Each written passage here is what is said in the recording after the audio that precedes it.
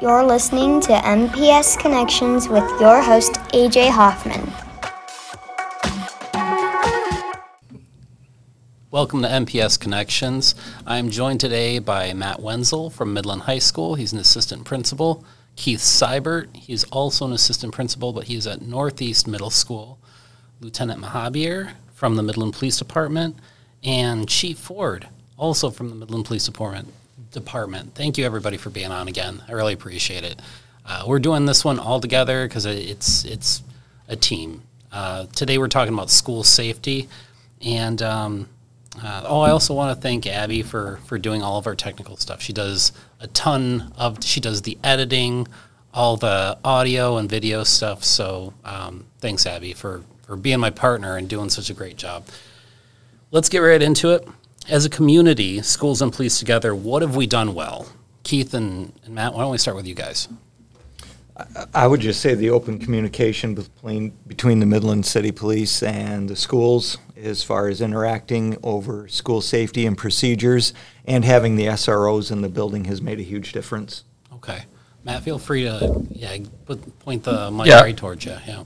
I would just add on to that the importance of the SROs in the buildings and in their impact that they truly have. A lot of times it's not seen, the relationships that they build with the students, and a lot of things that they do prevent from becoming a bigger issue in the schools. Excellent. Chief Ford and Lieutenant Mahabir, you guys deal with this every single day. Can you tell us any major changes or anything that's significant, that has significantly changed since last year? One of the larger changes that we've made at the end of last school year, we were able to do an individual assessment for each building with the helps of our SROs and our CROs, which allowed them to go to each individual site and see where some safety weaknesses were, some of the things we were doing really well. So I think that set us into a really good spot when we start looking at new things, like additional cameras and whatnot. We have a better idea of some of the spots we were missing. So I say that was definitely one of our big steps last year. Was doing the assessments? Yes. Okay. Had you done the assessments before? No, not to my knowledge. It's never been done previously. It's the first time. Okay. What was that something that they were doing in other districts, or was that just something that came to you, like maybe we should start assessing ourselves? So I think the conversation initially started as a result of a grant that was going around that allowed for that to be done, because it's generally fairly costly and labor and time intensive. So with the opportunity with that grant, the conversation started and we had the ability to actually accommodate it. Okay. And with that, the SROs have Matthew mentioned about relationships. They already knew the buildings themselves. So what a better person than an expert that knows the building as a police officer and as an SRO to take time to do that threat assessment. That's awesome. So the SROs themselves, they did the assessments. Absolutely. They did. That's awesome. That's very cool. So what kind of things have changed since last year then? Well, what we have done and we're implementing this year is something called a threat assessment team. And so that is made up of a variety of individuals with different skill sets. The SROs are a part of that team, as well as an assistant principal, a social worker, may have a counselor, some other individuals. And when we do receive certain threats in the school, that team is joined in an office, and we were able to go through in a very strategic manner that threat, and then get that addressed ASAP. We began that at the end of last year, and we're trained by the Michigan State Police with that, and we're just beginning to implement that at the beginning of this school year. Can we talk a little bit more about that? What is the threat assessment team? So the threat assessment team is, I guess we could give a scenario. We receive some social media threats, possibly at night. A text message would go out to the threat assessment team. They would all join in my office. We would take a look at that information. Each person on the team is given a specific job. It may be to interview the student, interview teachers, interview friends, interview parents. It possibly could be go to the home and do an assessment there by the officer. So there's a variety of different avenues to go down. It just gives us more flexibility, and we're able to be more proactive when we get these types of threats in our schools. Just to be more quick, to get it addressed quicker. Yeah. So we talked about it last year. We talked a lot about social media last year and the impact that has on the school climate and dangers in school. And you're directly addressing that with the threat assessment team, right? Does the threat assessment team address anything else, or what else do you guys kind of team up on or work on that might not involve social media? We'll get to social media in a second. Well, it would also include direct threats that are made during the school day that aren't related to social media. So it would include that, and it just really gives an opportunity for your mental health workers in the building, as well as the administration, the people that Matt had listed, to together and get different viewpoints about what had happened, but also the follow-up that would take place when the student returns. Gotcha. Okay. It's a really proactive approach, and there's still not a lot of districts in the state of Michigan doing it, so the fact that MPS is doing it is something that we as a community should be really, really proud of. It allows for a complete 360 look at that particular incident, because one thing that we have definitely learned and we've gotten better at is we can't take a broad brush approach to every single threat, because everyone is very different. You have very different dynamics, different factors all the way around. So this allows for an individual look at that situation so that we are handling that particular situation the best we can. Awesome. Absolutely. Well, let's talk about social media for a little bit. We delved into it quite a bit last year, probably a little bit more than I thought we would, but things have changed, and it's always changing. So how are we doing as far as keeping up with the rapid rate of technology and how much it changes? I mean, now you've got Threads and X and everything else. You know, it's kind of the same. They're the same beasts, but they're just changing names. I feel like no matter how good of a job we do as a police department or as a school system, we are always behind what the newest thing is.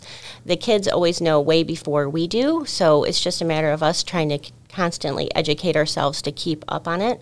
Our SROs are big fans of helping us with that, because they're exposed to it way more than any of us are. I mean, for those of us that have, a little bit older kids, it works in our favor. They keep me halfway technology savvy, but I mean, we're always behind. I don't know how that we ever fully get ahead of them on the newest, latest, greatest. Mm-hmm. Unfortunately, we're more reactive than proactive with it, but we try to keep up as best we can. That's for sure. Well, that's fair. And as community members, I don't think anybody expects you guys to be able to tell the future and know what's going to go on or what's going to happen. You don't know what kids are going to gravitate towards or not gravitate towards. Last year at the beginning of the year it was TikTok and TikTok trends, and we talked about that quite a bit. Now we don't even have it on campus. It's kind of outlawed on campus. TikTok is. So technology speaking, we just don't have it. It can't come through our system. So I didn't word that at all, but you kind of know what I'm talking about. So, is there anything that we're trying to keep our finger on the pulse of that might have happened over the summer, technology-wise or social media-wise, that you guys can think of? Okay, we've got to keep an eye out on that come the fall. We haven't heard of any new latest viral trends. Those are always what keeps us running as a police department and as a school system.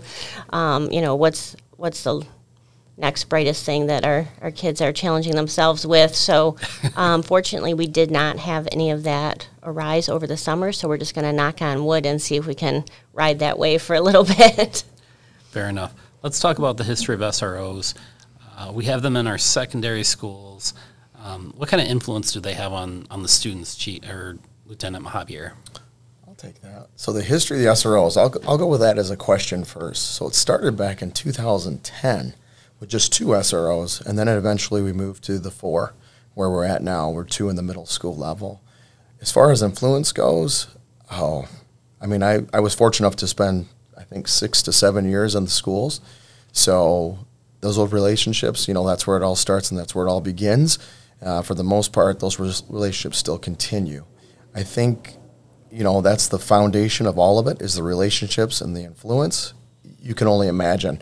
I know these guys themselves, they see it every day where they have so much influence over the student body and who they're talking to. What a great place for a law enforcement officer to be in, sharing that information, and vice versa, information sharing with them as well. Because I know these two see it every day, that they're on the forefront of it, where there are those kids that are maybe just trying to figure life out in itself. Not bad kids, not making poor choices, but just not sure. And to have that resource there, it's just huge. So the influence, you guys probably can, what are your thoughts on that? For the most part. So in my opinion, it kind of goes hand in hand with some of the social media stuff. So we are always trying to break the mold of what traditional school seems to or is perceived by the student. We preach to our students that this is their school. If you see something, say something. If you need somebody in the building to be your person, some type of adult. And a lot of our students choose the SRO, which is great to see. Our incoming 9th graders look at the SRO as a police officer like they would in the streets. Within a few months, they're chatting at lunch, they're hanging out in his office, or they're seeing him at some type of athletic event or band event or something like that. It is really neat to see the relationship between the students in the SRO and how it changes or evolves over their high school experience. But it is a critical factor in changing how we do high school with our students. I also think that it's important to mention that the relationships that are built within the school with the SRO carries over into the community for the remainder of the police department and officers that are, not directly part of the schools, but see the students on the weekends or in the evenings, and it builds that bridge between, the city police and the schools outside of the school building. I think that having the SROs in the building is just simply their presence there is a comfort for the students. It's a comfort for the parents. It's another source of stability within the building. It does foster those relationships, but I've told our new student resource officer, Morgan Sundberg, I said just having you in the cafeteria at lunch is not even necessarily saying anything, but just being visible is huge. It brings stability. There's an extra layer of somebody watching the students and keeping an eye on what's going on, and so it's been very helpful.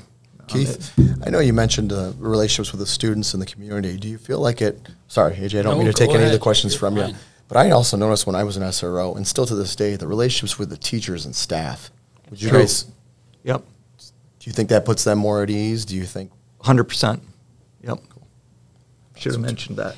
Well, and I think it's, Midland does a really good job. When you look at how things were being handled nationally, not all districts have this cooperation, and the fact that we do, you'll see some districts where the teachers don't even want SROs in the building, and that is not at all the case here.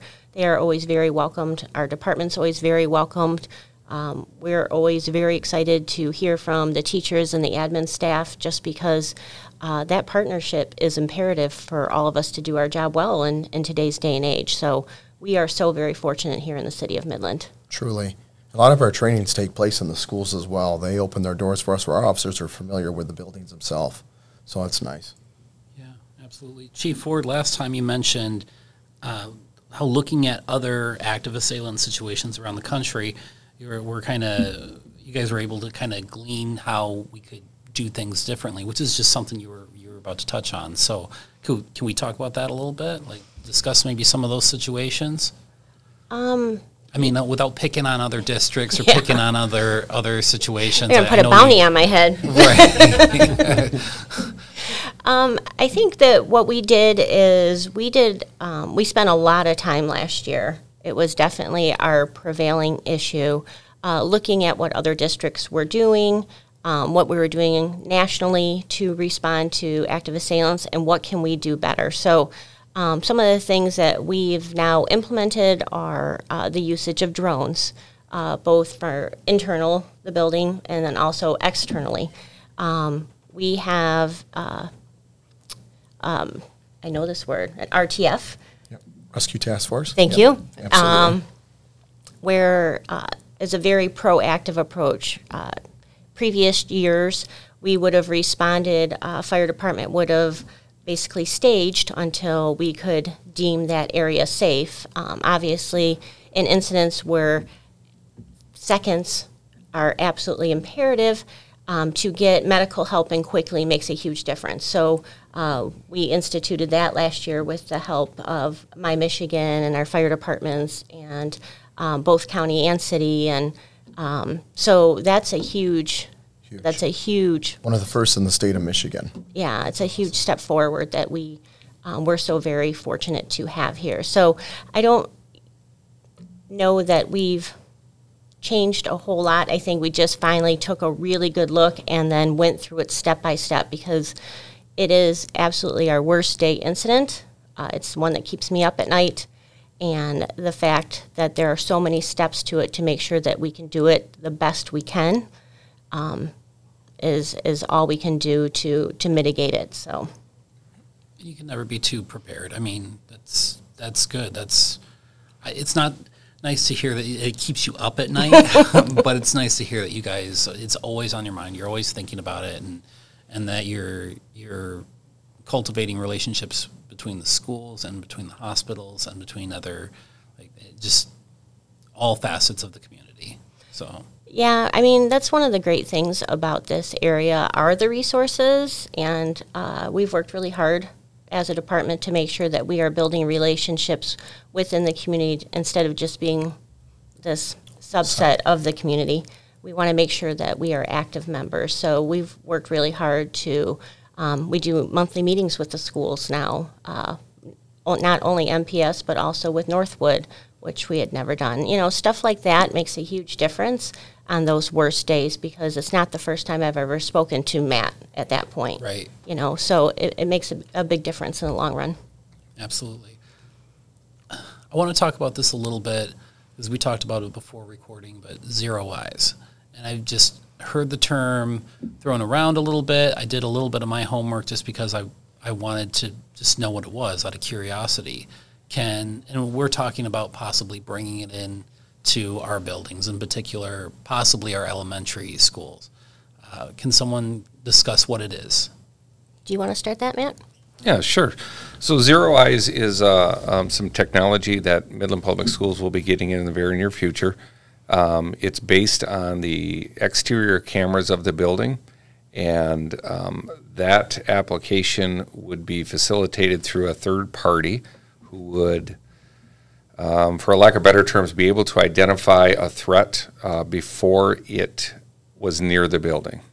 Now, what the approximate distance from the building is, I'm not sure, but they would be able to put the building in lockdown before that person or persons entered the building. So kind of using AI to be able to determine whether an active assailant is approaching a campus, or they have a gun or a weapon or something.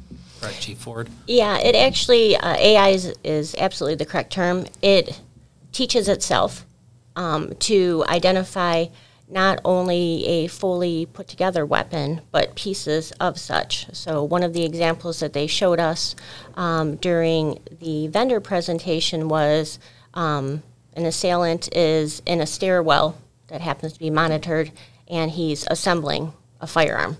And it is monitored by people that have either military or law enforcement experience. and it is notified very quickly, at which point then they start pushing notifications out to the school and also the police department simultaneously. So it definitely gives us more seconds, which is what we're always striving for, because those seconds mean the difference between life and death in those scenarios. So, which is crucial. Yeah, absolutely. Is that something that Mr. Jasper is talking about doing at just the elementaries or at all buildings? So my understanding is that they're going to begin in the elementaries and then work their way through the system. Okay. You know, just another typical, a fortunate typical response from Midland Public Schools and the Midland Police Department. We have many layers of protection that people don't realize or are aware of or cannot see. You know, we have all of the staff members have Raptor on their phone, which is an alert system that allows us to lock the building down. All of our phones are capable of having access to the intercom now. We have multiple cameras throughout our building. We have SROs in our building. We have 3D mapping devices that are accessed by emergency personnel. We have drills that are performed each year. There are many different layers to safety in the Midland Public Schools. Excellent. That's good to hear. It's very, I think it gives everybody, listeners, a peace of mind about the nature or the climate of our school safety in our buildings. So, I think one is we are so very fortunate here in Midland because we do have so many varied layers.